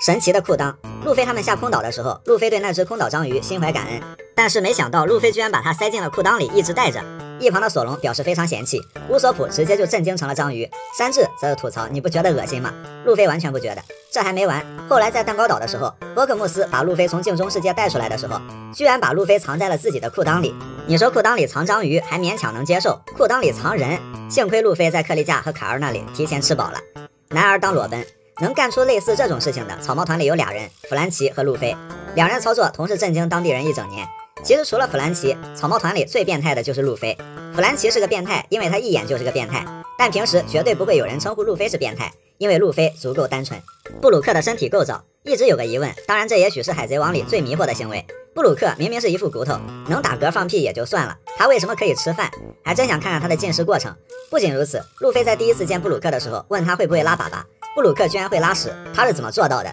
黑胡子的谈判技术，现在发现黑胡子真的很喜欢谈判，但是他的谈判一次比一次离谱。之前他绑架波妮跟海军谈判换军舰，就像是一个强盗绑架另一个强盗，想跟警察换辆警车，结果呢，军舰确实给他开来了，只不过一看上面还他妈有个赤犬。现在呢，黑胡子可能觉得当时没绑对人，又绑了科比，他觉得这回准行，想跟世界政府谈判，拿到蜂巢岛的统治权。一个4皇抢军舰或者占地盘，要不要经过世界政府的同意先不说，最骚的是，你说黑胡子守法吧，他毕竟玩绑架，无恶不作；你说他不守法吧，他一个4皇还老是想走什么正规途径，真懵逼了。不知道黑胡子是瞧不起科比的师傅，还是瞧不起世界政府，就很离谱。当然海贼王之所以也很搞笑，就是有太多的离谱骚操作，也造就了很多名梗名场面，没有了这些人整活，也就少了很多乐趣吧。草帽团里的偷家王，偷家一项光荣而又艰巨的任务，敌人眼里的流氓，队友眼里的希望，他们往往先远离主战场，通过隐匿、潜伏、蹲草丛，继而深入敌后搞事情，帮助队友挽回败局。早在阿拉巴斯坦，山治就展示了偷的本领。当时路飞小队加上薇薇一共7个人，其中除了山治、乔巴，其他人都被老沙控制住了，还有个斯摩格充当赠品，一起落入陷阱。危难关头，山治在小花园发现了老沙的户外根据地，并和老沙通讯，不开玩笑的说自己是梅斯特王子，戏耍老沙。在电话里还自编自导了一出自己通话期间被老沙的手下打败的好戏，戏托说已经把梅斯特王子干掉，让老沙来赌场门口领人头，好一个调虎离山，釜底抽薪。然后乔巴冒充梅斯特王子在门口闹事儿，吸引老沙的注意力，因为能多段变身，让抓不住人的老沙很懵逼。而山治在薇薇的带领下偷进了地下室，最终在草帽一伙差点被淹死的情况下，将几个人解救了出来。后来在空岛，路飞被艾尼路打下方舟后，艾尼路乘着方舟往上飞，一方面准备报复社会搞破坏，但让艾尼路万万没想到的是，中途山治乌索普偷上了方舟，山治还破坏了方舟的动力中枢。知道真相的艾尼路气得直接就骂街，虽然后来是修好了，但是成功拖延了艾尼路的计划，给路飞再次上来锤艾尼路争取了时间。在水之都，前期山治又是单人带线，在路飞他们和陆奇他们初次对决的时候，路飞他们完败，路飞卡在了墙缝里，索隆卡在了烟囱里。娜美、乔巴因为找这俩人，最后还是错过了载着罗宾开往司法岛的海上列车。但在此前，山治又充当了骑兵，早就悠闲地来到了车站。在列车上，山治解救了乌索普和弗兰奇，3个人消灭了列车上大部分守军，从车厢打到车顶，从后面打到前面。不过最后依旧没能在中途救走罗宾。可是山治乌索普向罗宾传达了一个信念，就是大家都知道了罗宾牺牲自己拯救伙伴的愿望，而伙伴们一定也会去救他。到了司法岛，山治打败加布拉后，又开始未雨绸缪偷家计划，那就是后来偷进操控室，及时关闭了正义之门。在草帽团撤离时，正义之门关闭，卷起的漩涡阻挡了大批海军的追击，最后成功脱险。2年后，山治的偷家技术已经升华成偷人了。在德雷斯罗萨，山治和紫罗兰卿卿我我，虽然前面一直都是被紫罗兰玩弄感情，不过最后山治用骑士道精神感化了紫罗兰，不仅收获了重要情报，还间接把她拉进了自己阵营。虽然紫罗兰公主和明哥并不是两情相悦的那种爱情，但是山治这一波偷人的操作，怎么看明哥这一身粉红装扮也是有点冒绿光。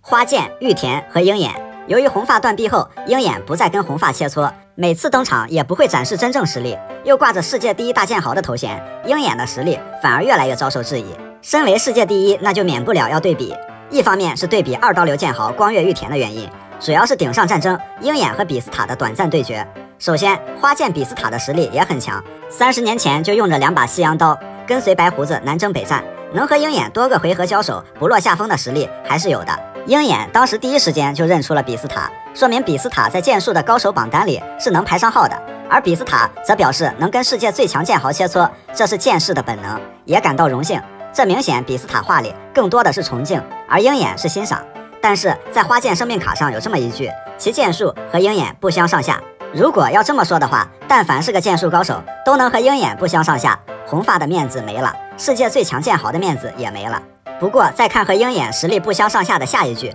在这场战斗中双方的刀都没有砍中对方，要是只是因为2人打了一阵太极，未分胜负就断定实力相当，这就有点草率了。相比于比斯塔来阻挡鹰眼，当时鹰眼显然是没把心思放在和花剑 PK 上，象征性的比划了几下。鹰眼当年是为了追克里克，从伟大航路到东海，砍了他50艘船也得跟过来，而这一次他只是为了去追路飞。为了保护路飞，先后慎平、比斯塔、达兹波尼斯轮番上去拦，路飞还用出了巴基替罪羊，最后老沙过来才把鹰眼给拦下。后来红发来了，鹰眼算是给个面子就撤了。除了慎平被秒那一段是加戏，但也没人真正能控制住鹰眼。全场从头打到尾，黄猿的衣服微脏，鹰眼的衣服也只是微脏。要说玉田和鹰眼的实力，出海前的玉田跟白胡子干了一架，后来被罗杰一招神臂击飞，只能说玉田那时候的实力并没有想象中的那么强。虽然特效很唬人，但和罗杰、白胡子这样的强者还是有不小的差距。回到和之国后才是他一生的巅峰时期，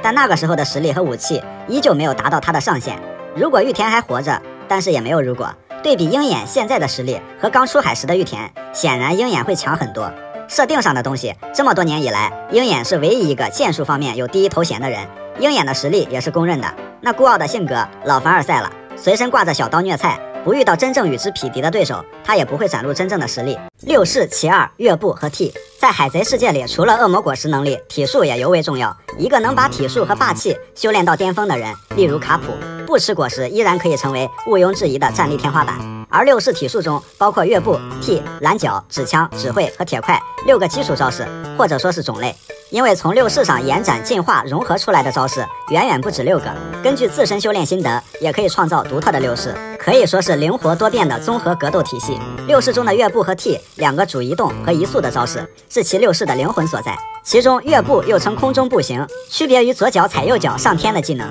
类似于武当踢云纵，利用强劲的脚力踩踏空气，获得爬升、飞行和制空能力。因为一次不能在空中停留太久，需要连续踩踏，就有了空中步行的效果。当布鲁诺在草帽一伙面前施展月步时，当时还是很新奇的技能，让草帽一伙很懵逼。月步也能追击、摆脱或无死角的向敌人发动攻击。CP9 除了斯潘达姆，全员都会月步。2年修炼，山治被迫营业，在线学会月步，在渔人岛展示了类似升降机的玩法，并在空中发动 TG 的修炼成果，还学会了月步的延展版本海行步，在海里可以拥有媲美鱼人的速度，对于无果实的人来说是很实用。而卡利法的月步荆棘之路是利用月步跟敌人拉开距离，从空中用荆棘鞭造成范围性杀伤。六式之一的 T 在一瞬间利用爆发力连续踩踏地面数十次，继而高速移动，速度快的可以做到短暂的瞬间消失。六式高手陆奇利用月步和 T 开发出融合技 T 刀，速度和 T 一样，但更灵活，可以在空中和地面高速移动，闪展腾挪，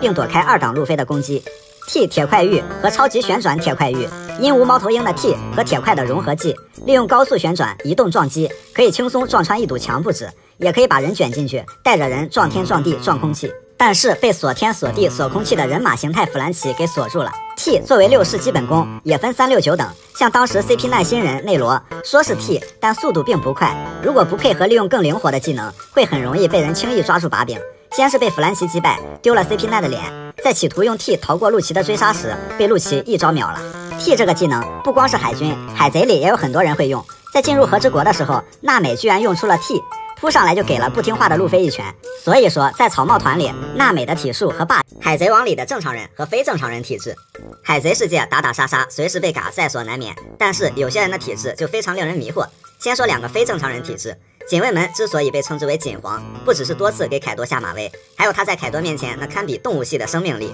在和赤鞘武士一起在屋顶迎击凯多的时候，警卫门就结结实实的挨了凯多的一棒。本以为警卫门已经完成了他的使命，结果不久之后就带着赤鞘众人砍了大蛇的几个脑袋，健康状态看起来精神倍儿棒，吃嘛嘛香。之后凯多从屋顶下来进行扫除计划，可能是看到警卫门还活蹦乱跳，有辱自己4皇实力的威名，凯多怒气爆满，这一次丝毫不留情，一棒爆头正中警卫门的头盖骨，而且还缠了霸王色，警卫门整个人都瘪了。凯多表示这一次这货要还不死，我作为4皇颜面何存？那凯老师可能要失望了。警卫门不仅没死，还想挣扎着站起来。说实话，就算路飞脑门子上挨一记雷鸣八卦，必然也是当场就白眼了。警卫门呢，男人是真男人，但他这体质呢也确实真离谱。随后凯多补刀，但恰好警卫门被罗斩断的身体当时没有拼接完美，暗暗躲过了斩击。正当警卫门庆幸还好看侍郎这狗逼已经死了的时候，旁边的看侍郎可要让警卫门垂死病中惊坐起了。这哥们儿还活着呢。看侍郎曾经被2次重创，鬼岛大战开局被小菊砍倒。要说小菊念在旧情没有下死手，那后来警卫门的绝情一击也没能嘎掉这个奸细。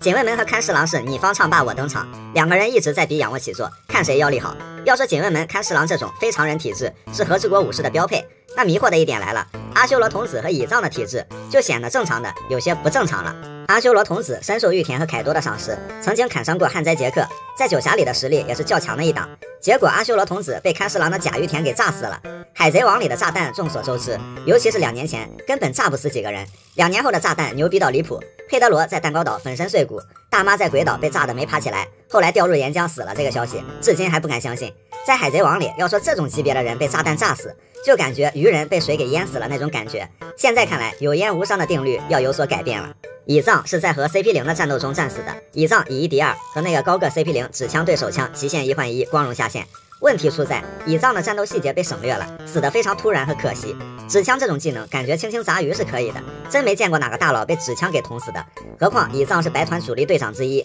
指枪确实是击垮重伤乙藏的致命一击。不过想起警卫门可以用脑门扛霸残，乙藏的胸膛却不能扛指枪，所以说与其说乙藏的死不能被接受，是乙藏的死法不能被接受。关于这种体质上的差异还有更离谱的，比如古伊娜从楼梯上摔下来死了，虽然具体不知道古伊娜是不是还有别的原因，但是海贼王里面这么嘎掉的人还是头一回见，就是正常的有点不正常了。相比之下，之前说的2年前的炸弹炸不死人，主要是集中在乌索普身上。乌索普非正常人的体质就不用多说了，阿拉巴斯坦这种头盖骨粉碎、鼻子粉碎、全身粉碎的伤痛，在乌索普身上也不止出现过1次2次了。所以刚开始乌索普会给人一种海贼王里的人都很抗造的错觉，可往后的事实并不是这样，抗造的人越来越抗造，脆皮的人那真是各种莫名的嘎嘣脆啊。海贼王中的10大神术，海贼王里有很多神奇的东西，但奇特又容易被忽视的就是那些矗立千年的神术了，有些术甚至关系到海贼世界和恶魔果实的起源。这期就来盘点一下那些见证过沧海桑田的10棵树王。1. 白萝卜树。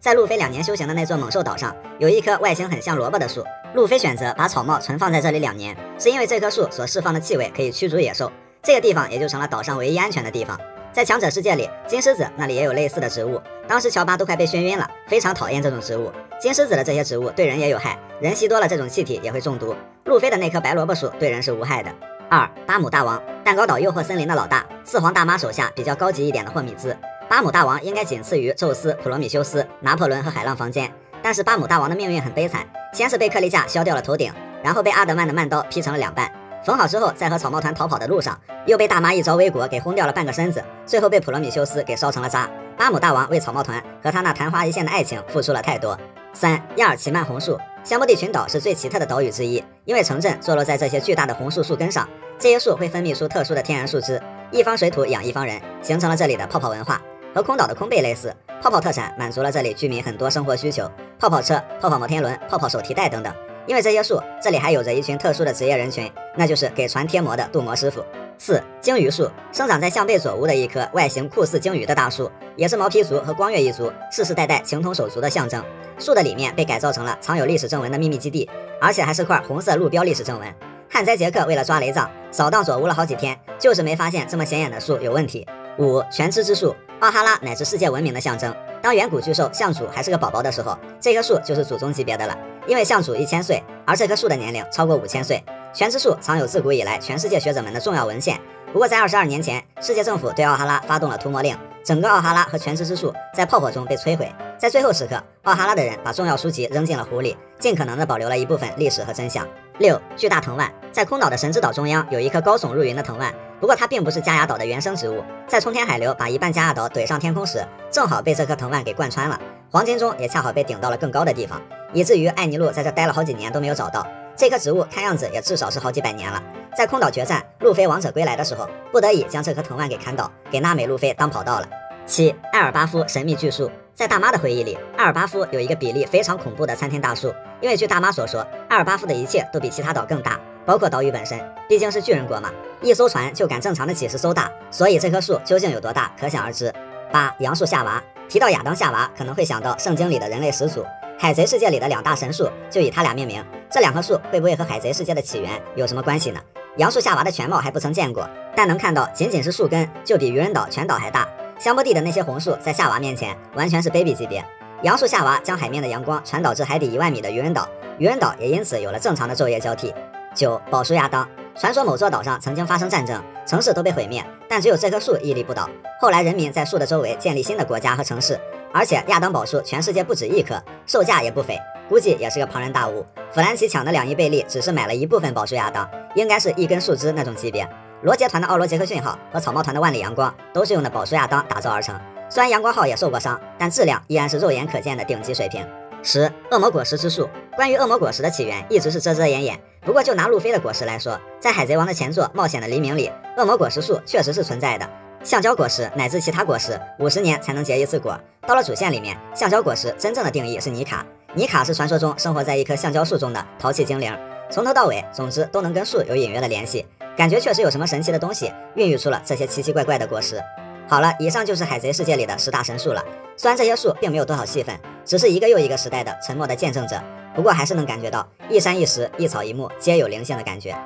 果实中的隐藏大佬黄泉果实，目前草帽团主力4人组就是路飞、索隆、山治、甚平了吧？那剩下的伙伴最接近这个级别的应该就是布鲁克了。布鲁克距离主力只差一个大号密码，当然大号虽然是个梗，但黄泉果实是实打实的强，1颗更比4颗强，因为黄泉果实集合了4颗果实的优势能力。第一颗就是大妈的魂魂果实，准确的说是，如果在实力对等的情况下，黄泉果实对魂魂果实有绝对的压制力，这2颗果实感觉有克制关系。在布鲁克封神之地蛋糕岛，大妈的霍米兹最怕草帽团的2个人，一个是拿着大妈生命卡的娜美，一个就是布鲁克。大妈抽国民的生命造霍米兹，布鲁克抽霍米兹成就灵魂之王，食物链顶端的存在。即便是面对普罗米修斯、宙斯这样的高级霍米兹，布鲁克也能拿捏，划伤了普罗米修斯的脸，宙斯更是被布鲁克梅开二度。面对大妈本人，布鲁克当时没招，只能靠自己的魅力把大妈给睡了。不过遇强则强，灵魂之王，这个潜力不可限量。第二，黄泉果实有罗的手术果实最 bug 的一个能力，手术果实可以给别人做不老手术，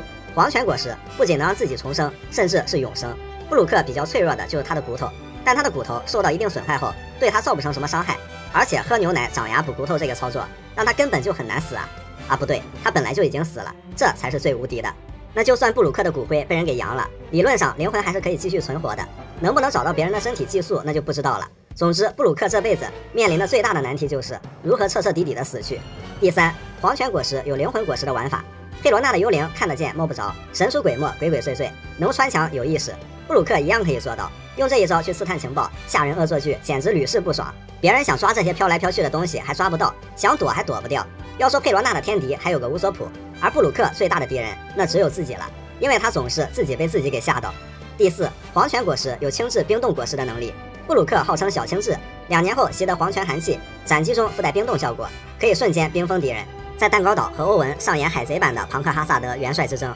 在和之国，布鲁克虽然没有正儿八经的对位敌人，给罗宾打辅助，但操作一样精彩，瞬间就把那个狂妄的哈巴狗跑轮给浇灭了。然后一个小冰河时代，给整个房间降降温，再来个帅气的冰上滑步和风骚的收剑，一气呵成。这么看来，除了冰冻范伟现在还不如青雉，感觉其他的也大差不差了。看到这一幕，我只想说，冰冻果实狗都不还不至于。话说黄泉果实吃1颗等于吃4颗，这也多亏布鲁克开发的好，还有一手精妙的剑术加持，不然黄泉果实在战斗力方面下限还是蛮低的。但感觉黄泉果实的上限还没有开发到极限，而且布鲁克经常干一些扮猪吃虎的事儿，说着最不经意的话，干着最屌的事情。这也是为啥感觉布鲁克最接近主力级别的伙伴没有之一了，因为他靠这手能力干出什么大佬级别的操作都不奇怪。女帝的那些经典装扮，海贼王里的女性角色的日常穿搭，女帝也许不是最清凉的，但却是最特别的。女帝爱穿旗袍，但这并不影响她施展强大的踢技。初登场的这一款很有女王气质，上来一招美楼，天天干风，就把一船海军给解决了。五鼠中将也只能是人不狠站不稳。这款算是女帝的常穿款，包括顶上战争后、2年后以及现在都有出现。期间女帝换过2套居家服，一套是路飞误入女帝浴室后换上的白紫色浴袍，还给了路飞一记稳枪，只可惜魅惑不了路飞这个憨憨。还有就是爱上路飞后那身大红睡衣，这2款的款式都差不多，都是大花领子荷叶袖，外加一条可以是各种颜色的飘带。不过这件大红睡衣经过修改后，2年后穿在了路飞的身上。之后女帝就开始发力展示自己旗袍王的风范。送路飞去推进城的时候，里面是一件黄色旗袍，外面套了一件薄薄的花瓣袖的红色外搭，最外面披了一件带有斑点的披风。乍一看第一个想到的竟然是奶牛，这件奶牛披风2年后也是送给了路飞。女帝身高1.91米，这件披风穿在路飞身上相当不合适，最后也是在战乱中被遗落在了香波地群岛。顶上战争时，女帝穿了一件紫色的旗袍，那种大开叉的设计倒也非常适合女帝施展踢技，大开大合之间有一种隐约之美。曾用一招飘逸的方向脚踢爆了和平主义者的头，衣服上印满了9蛇海贼团的标志，也是相当经典的一套婚纱礼服。虽然很漂亮吧，可这套衣服只存在于女帝的幻想当中。在这个基础上还有衍生款，就是戴着头纱穿着礼服的女帝，还套了个围裙给路飞做饭送吃的。在 3D2Y 里，女帝也穿了一件紫色旗袍，但是和顶上战争中的不一样，这一件只有裙摆上有一个大大的 logo， 扣子则是特别的蝴蝶结造型。女帝小的时候穿的非常有亚马逊百合的特色，一件露肩的上衣，外加亚马逊百合特色的裙子，还有长袜加靴子。这个风格现在那里也有人这样穿，比如玛格丽特。小时候的女帝还是蛮卡哇伊的。特别款战斗服，这个目前是只出现在剧场版和原创剧集里的一套，黑色调为主，鲜艳色调点缀，款式上基本上是沿袭了女帝初登场的那套，但布料好像是稍微增加了一些。女帝就是穿着这套衣服施展了威力强大的大方向脚，为了路飞而去单挑巴雷特。女帝的这些经典穿搭，你最喜欢哪一款呢？感觉初登场的那款和紫色旗袍的是最经典的，尤其是紫色旗袍的时候保护路飞，女友力爆棚有没有？只要路飞伤到位，女帝4皇干到废。海贼王中那些非同一般的猴，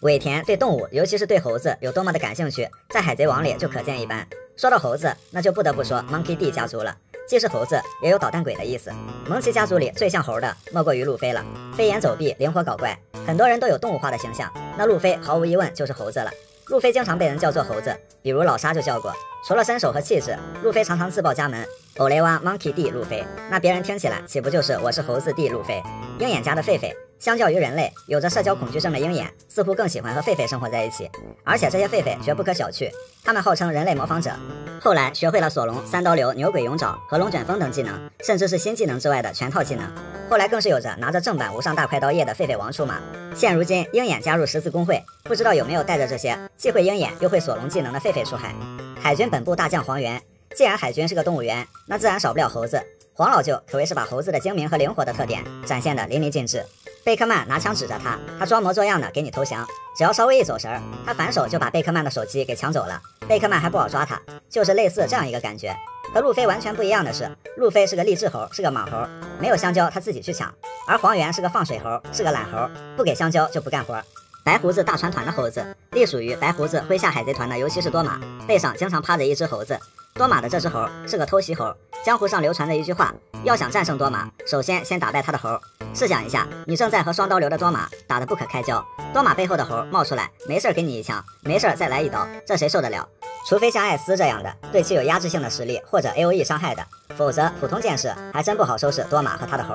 无独有偶，红发海贼团的编制背后也趴着一只猴，名叫猛士达。不知道从什么时候流传开这么一个传说，猛士达是凯多最强生物最有力的争夺者。现如今凯多落败，这只能单挑凯多的猴已然成了最强生物。不过既然猛士达的定位是船员，而且是元老级船员，那海军称红发团为铁臂海贼团，实力悬赏最均衡。那猛士达是不是确实也是铁臂中的一环，有着高额悬赏呢？拥有民歌实力的大猩猩，还记得在路飞修炼的那座岛上有很多猛兽，一些强悍的猿类激发出了路飞4档猿王枪等强力的技能。不过当时路飞跟雷利抱怨自己遇到了一只巨大的大猩猩，猿王枪打不过他，因此后来就有了大猿王枪，顺利击败了那只大猩猩。在德岛上，路飞也正是用此招击败了民歌，所以这是在说大猿王枪等于大猩猩等于民歌吗？路飞4档打不过克利架就算了，居然用击败大猩猩的同款技能击败了堂堂七武海民歌，感觉尾田才是最大的民黑。民歌在监狱里感叹这个世界离谱的事情真的是越来越多了。战国身边的大猩猩在战国退休后首次出现，当时这只大猩猩把手里的东西吃完后，对着战国发脾气要吃的。战国喜欢养一些比较奇怪的动物，比如碎纸机山羊，不知道这只大猩猩有什么奇特的能力。女帝家的拉车猴子，他们戴着斗笠，非常的听话，负责拉车和搬运食物。自从爱上路飞后，女帝不知道在哪弄来了一只小猴子，给他穿上了有路飞头像的衣服和草帽，还给他喂路飞最爱的棒骨肉。显然女帝在玩什么很奇怪的 cosplay。牛头大猩猩凯多，原本没觉得凯多跟猴子有啥关系，但是自从知道大和是如何称呼自己的慈父的，才感觉这个绰号确实还比较形象的。所以凯多是个牛头大猩猩，至少在大和心目中是这样的。栗子头大叔身边的2个，一个人猿，一个猩猩，他们非常讲义气，和路飞相识后还送路飞他们去了空岛，随后跟随栗子头大叔继续追求梦想去了。所以海贼王里的动物元素是非常有趣的一个地方，尤其是给我们留下了这么多让人印象非常深刻、个性迥异的猴子。草帽团的传统技艺海底捞，在海贼王中有一条铁律，恶魔果实能力者被水淹没就会瘫软无力，所以一群能力者中必须要有非能力者，否则他们只能中午出航，因为早晚会喂海王累。路飞到海里洗澡喝水的次数真是不少，但能屡次化险为夷，这也多亏了他们有一个非常强大的捞尸大队，共计8人。根据水下能力，慎平靠着碾压级的天赋，当之无愧的海底捞大队长。索隆贡献颇多，可以是终身成就名誉队长。副队长山治，主力弗兰奇、娜美，乌索普是替补队员。另外还有2个编外特殊人员，布鲁克和乔巴，效率值-200，一个救不上来，还得搭进去俩。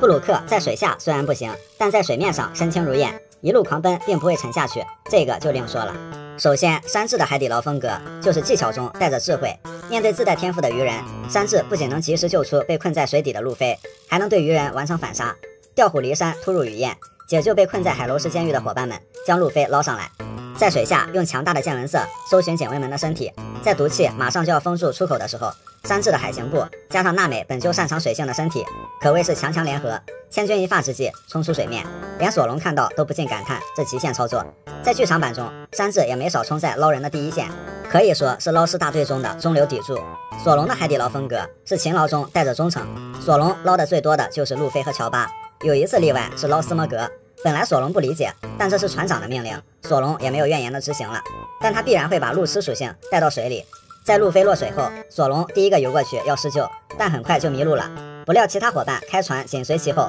处在视野盲区的索隆直接被无情撞翻，主要是其他人还都没有发现。索隆除了日常捞路飞，对于人来说他的肺活量堪称恐怖，靠着一口气在水下可以 PK 空岛鲨鱼和霍迪琼斯，而且还能打赢。弗兰奇呢，他参与海底捞的次数不多，但他的水性也是极好的，尤其是2年后在水里来势汹汹的气势，还把娜美吓了一跳，一看是弗兰奇，手里还揽着被水流卷走的罗宾。2年前还未进一步改造的弗兰奇，可以和会跃步的鹦鹉猫头鹰在司法岛瀑布边缘周旋，最后机智的完成反杀。弗兰奇还将巨大化的乔巴打入水中，一是让他恢复原状，同时也是为了救他。不过弗兰奇把乔巴捞上来后，用脚给乔巴做急救按压，也是挺别致的。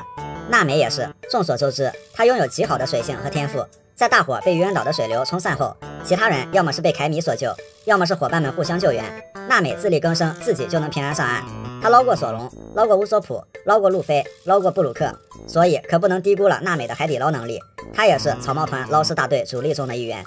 乌索普也会游泳，但是因为其他人一个个天赋异禀，不是铁人就是铁肺，太能捞了，就显不着乌索普了。只有在人手不够的情况下，作为替补队员的乌索普才会搭把手。尽管以前草帽团捞尸队的阵容就挺不错了，但毕竟都是人，遇到强大水流的时候还是力不从心。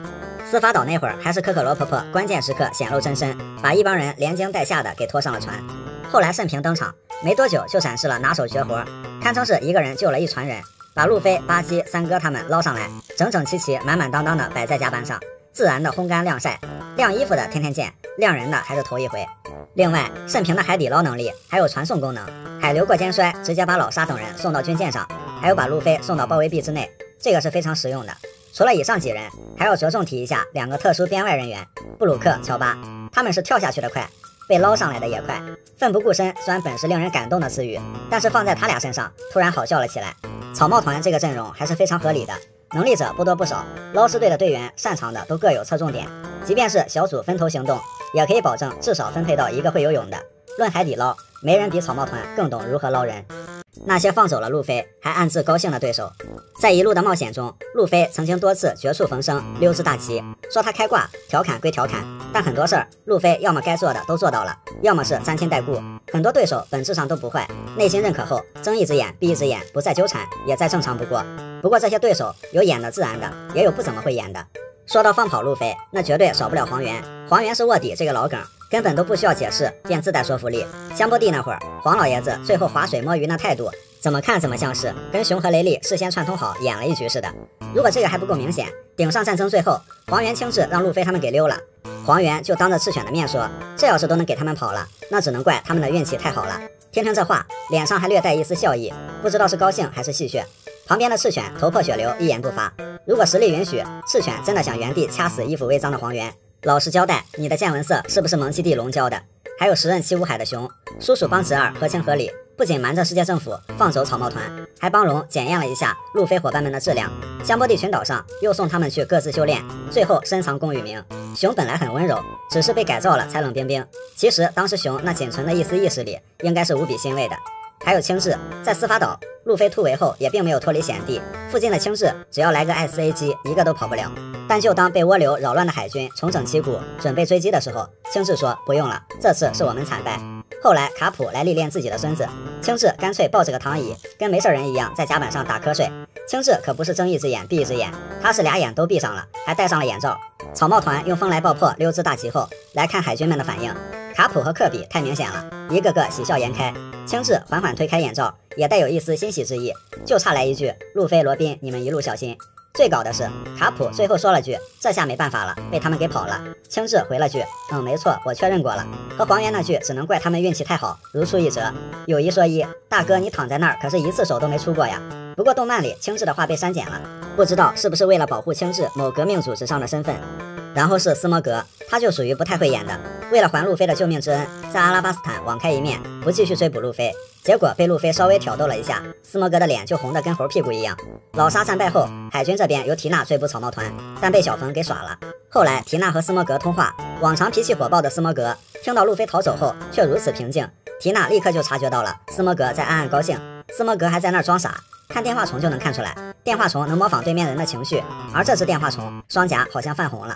斯摩格好歹最起码还演，还有人感觉连演都懒得演了，不装了，我摊牌了，我就是想放路飞走。这人就是藤虎，藤虎实在难以对尊老爱幼、单纯善良的路飞下死手，既能施法前摇，藏得离谱，再加上后来得到人民冒死来拥护路飞，正好藤虎放海的理由也有了。不过这石头抬都抬起来了，箭在弦上不得不发，藤虎干脆砸了几条无关紧要的船，还直截了当的说，这就当是为你践行吧，草帽小子。藤虎还为自己自残双目而后悔，想看看路飞的脸，一定是长着一张温和的脸吧。藤虎还感谢路飞给政府擦屁股，真情流露之际，甚至都没有察觉，悄悄靠上来的战国都偷听到了。不过卸任元帅后的战国显然也转变了很多，对藤虎的做法也是挺支持的。还有泽法，他和路飞酣畅淋漓的打了一场，他放走路飞的原因和上面还不太一样。在泽法看来，卡普和路飞的性格极为相似，卡普的好感加成，这一点多多少少会有。再就是泽法想要毁灭新世界，看似痛恨海贼，其实心底里更多的是对海军的怨念吧。